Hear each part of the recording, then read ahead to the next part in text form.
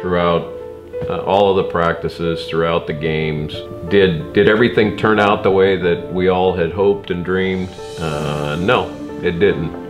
But at the same time, you know, I look back on it and I honestly probably wouldn't change one thing.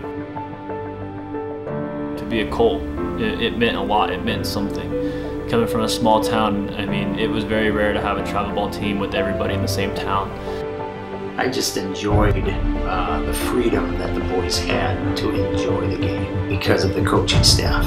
Mark played baseball growing up and had a real love for the game, and then he had two boys, and that was the platform for him to coach.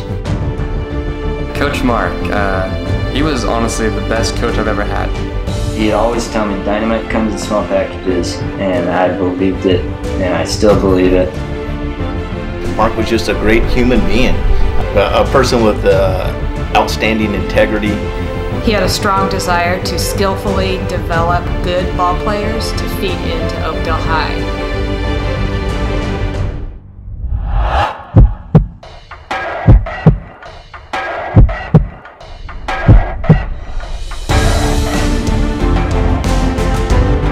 I think Mark did a great job establishing the Colts, and the character traits that came with that group were different than most groups that we coached, and probably set the example for the program.